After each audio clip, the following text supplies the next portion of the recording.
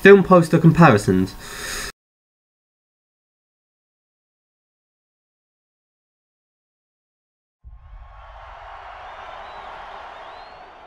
Oh, say, can you see by the dawn's early light? You are as precious to me as you were to your own mother and father. I swore to them that I would protect you, and I haven't. The twilight's last gleam.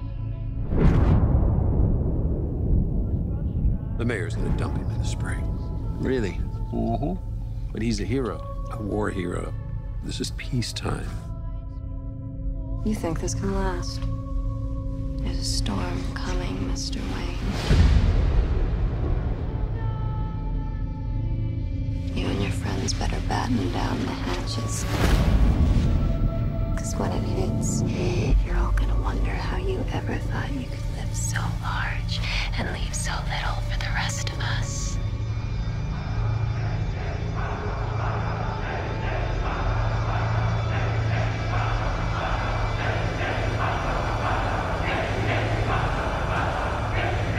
What does that mean? Rise.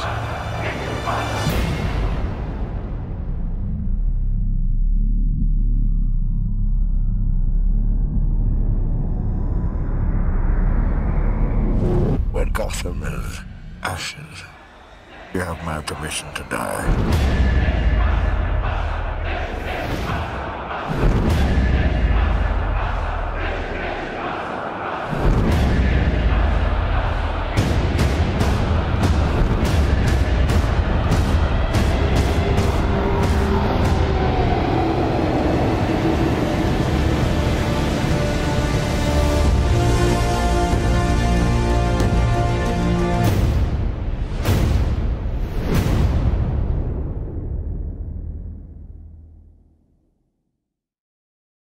Dark Knight comparison. The trailer and the poster use the same conventions as each other, as both of them use a very dark colour scheme.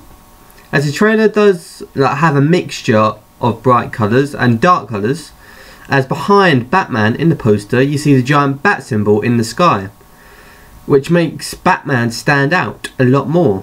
But Batman is very dark, so he's silhouetted against the sky. This is similar to the trailer in terms of conventions. As a lot of the trailer is very dark, there are not many bright colours in the trailer.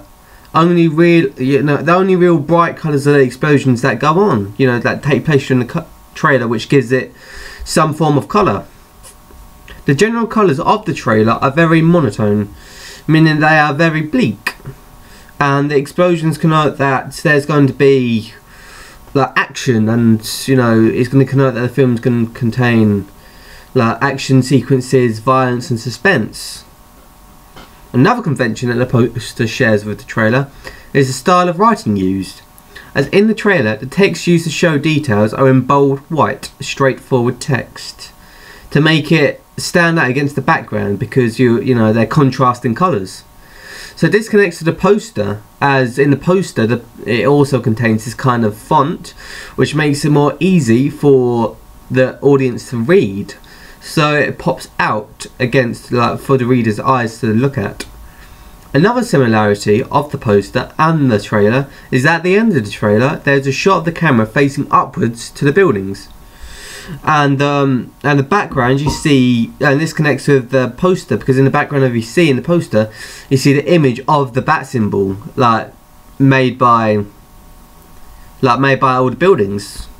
This reinforces the fact that Batman is the main character in this film, and that the film is going to revolve around Batman rising from the ashes. Also, the same theme is used with both the trailer and the poster, as both of them use the word rise in their tagline, to show that Batman is risen or rising from the ashes. On top of the poster, the tagline, it says "A fire will rise," and in the trailer it also gives the same message of rise. So this connects with the fact that Batman has to rise from falling down, from becoming a vigilante.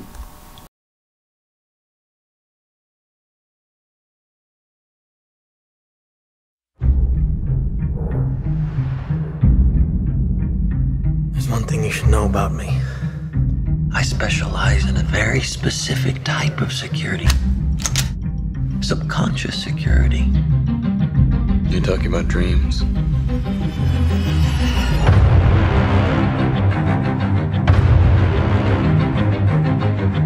Mr. Cobb has a job offer he would like to discuss with you.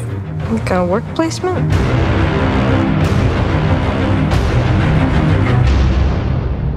Not exactly. We create the world of the dream. We bring the subject into that dream, and they fill it with their secrets. Then you break in and steal it. Well, it's not strictly speaking legal. It's called Inception. I'm ready.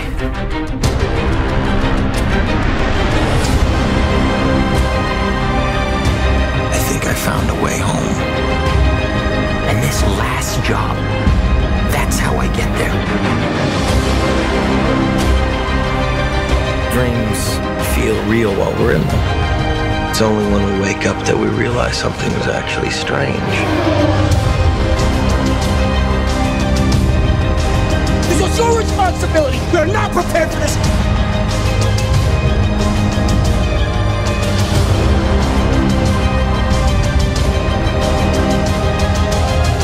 The dream's collapsing. I have it under control.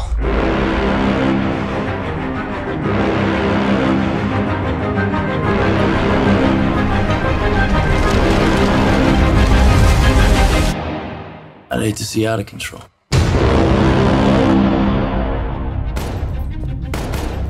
You mustn't be afraid to dream a little bigger, darling.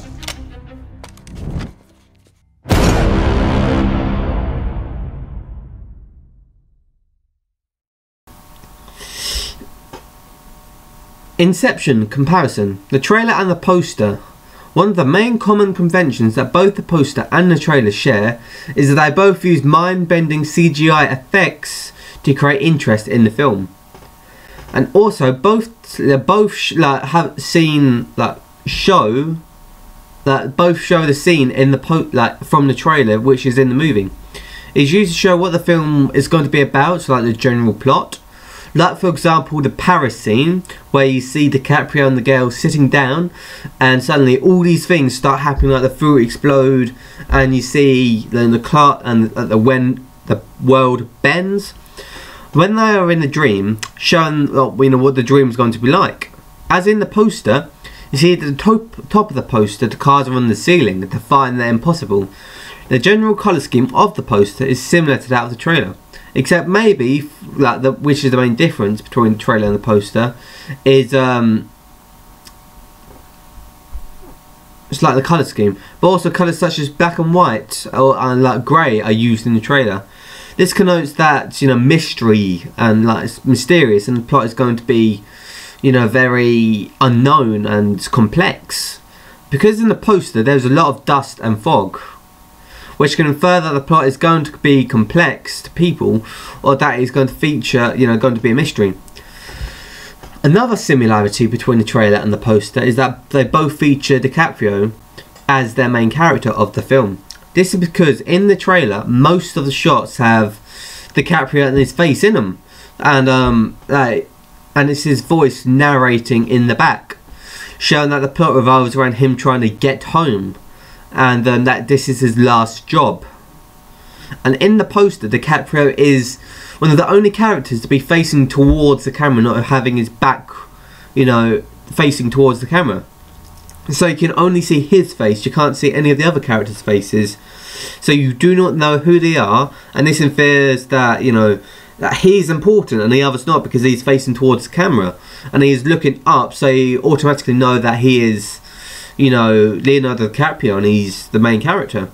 And also it shows, it also creates more hype for the film, because Leonardo DiCaprio is like an A-list celebrity actor, meaning that, if the audience see Leonardo DiCaprio on the poster, they will be, they would want to go and see the movie, because they would like to see the DiCaprio film, because they You know, he's done some really good films such as Titanic or, you know, The Great Gatsby.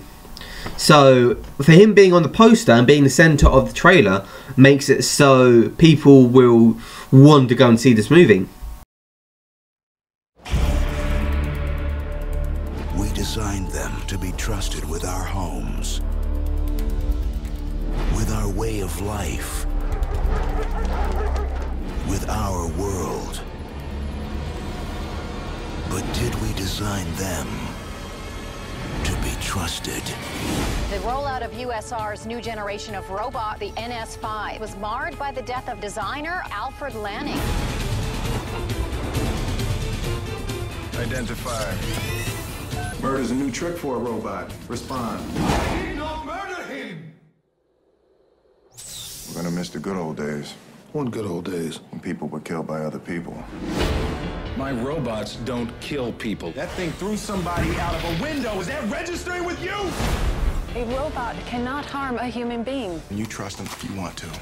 We look to robots for protection. Imagine the loss of all that we've gained because of an irrational paranoia.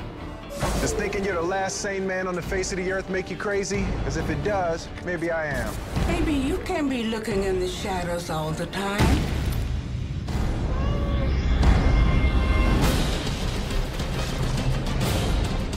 You're on the inside. Help me find out what is wrong with these robots. Dr. Lanning suggested robots might naturally evolve.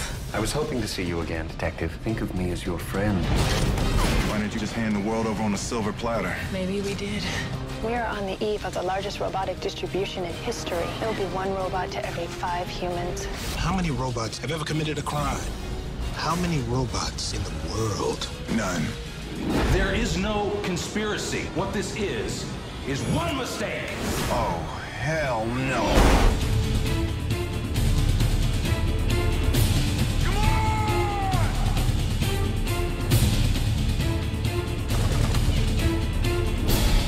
Somehow, I told you so just doesn't quite say it.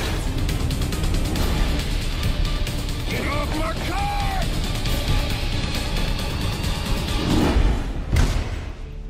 I see you remain suspicious of me, Detective. You know what they say about old dogs? Not really. Gotcha. iRobot comparison.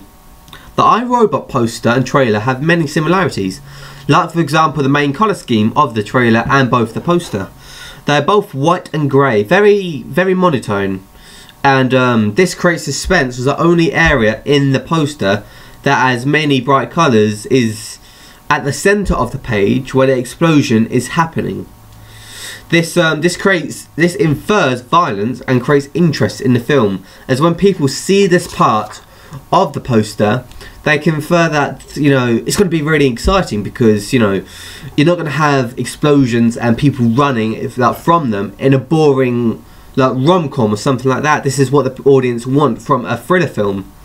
This is another similarity between the poster and the trailer, as because like, you know, it has the trailer also has a lot of violence in it, which shows, and also another similarity because, you know, most of the colours in both the poster and the trailer are very monotone, very like grey and white. But when the violence happens, there's explosions, there's car accidents, which, you know, make it all a bit more colourful, a bit more exciting. Another similarity of the film poster is the emphasis on Will Smith as the main character. This because he is pictured many times in the poster, so his face is on there multiple times.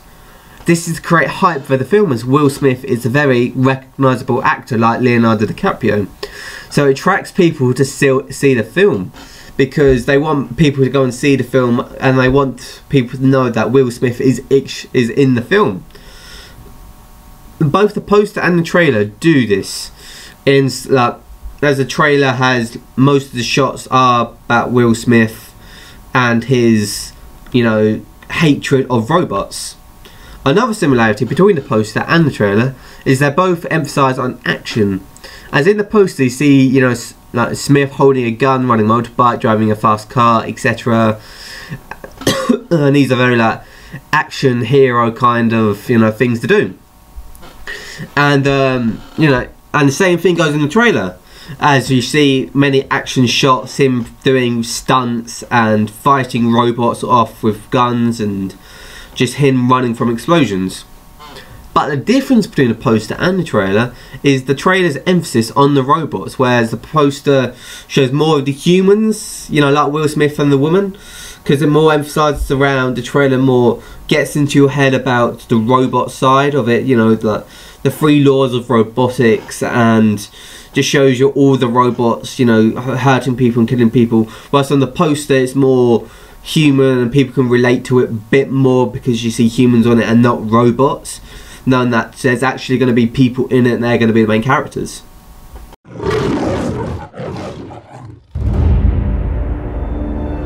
We're interviewing all the serial killers now in custody for a psychobehavioral profile. Could be a real help in unsolved cases. You spook easily, Starling? Not yet, sir. I want you to go after him again today in the asylum. Who's the subject? The psychiatrist, Hannibal Lecter. Cannibal the cannibal. Busy hunting that new one, Buffalo Bill. What a naughty boy he is. Do you know why he's called Buffalo Bill? This one likes to skin his humps. Most serial killers keep some sort of trophies from their victims. I didn't. No. No, you ate yours.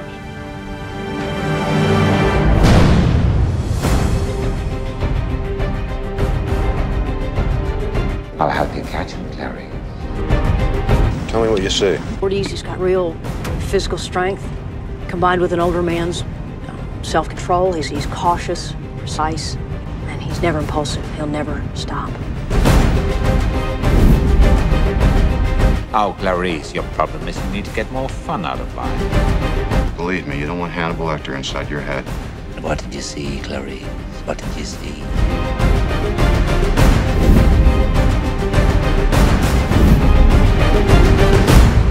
Tick-tock, tick-tock, tick-tock.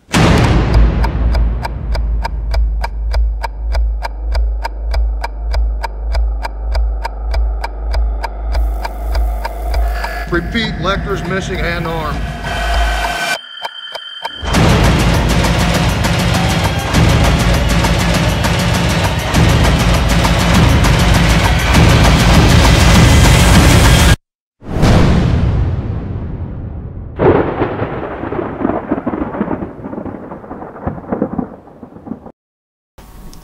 Silence of the Lambs comparison.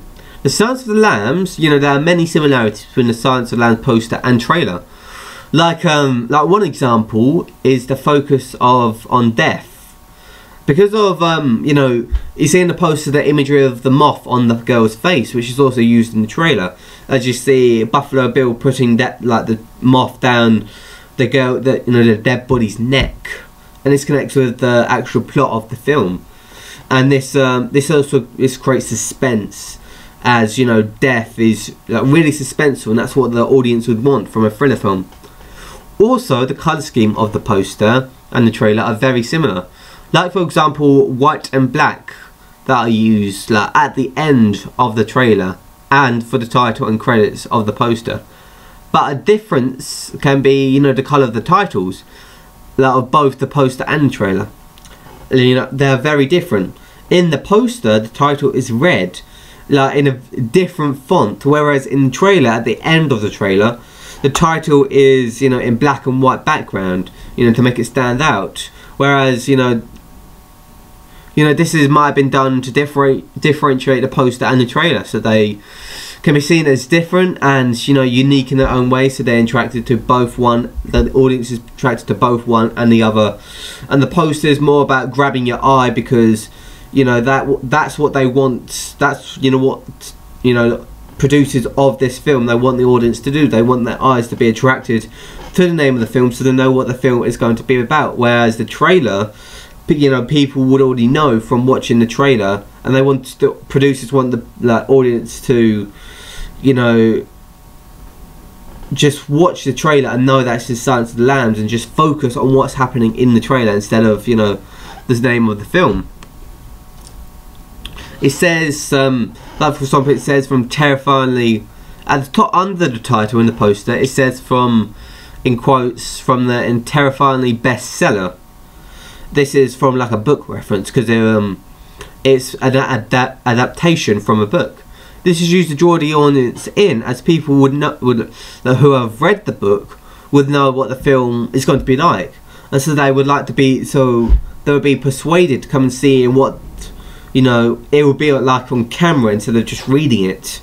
And also persuades people who haven't read the book to see the film, because, you know, that when they look at the tagline, they can infer that it's going to be a scary and good film, because, you know, it's a bestseller, and if they haven't read the book and they don't want to read the book, they want to see the film just because it's easier. And if they see it's a terrifyingly bestseller, they know that a lot of people are going to have enjoyed this already. I think I might go and see it myself, which creates like a lot of hype for the film and makes more people go and see it. The poster includes Jodie Foster's face in it. This can infer that she is going to be the main character of the film, which connects with the trailer, as it, you know, revolves around her trying to find the killer and just proving that she is more than just a female trainee trying to, you know, get across those gender and sexuality boundaries. And with the help of Hannibal Lecter, she's able to find it and prove all those people who said she can't do it wrong. But a difference between the trailer and the poster is that the poster does not emphasise that much on the plot. It's just more like it's like a symbol instead of, you know, telling you what the plot is going to be about, because the poster just features like Jodie Foster's face and the moth, which doesn't tell you a lot about the film, which creates suspense because people would like to know what the film's going to be about. Where the trailer just tells you a brief background or what the plot is briefly going to be about. And yes, so this has been Toro Productions. This is my comparison of film posters and trailers for my research, for my ancillary tasks. Thank you for watching.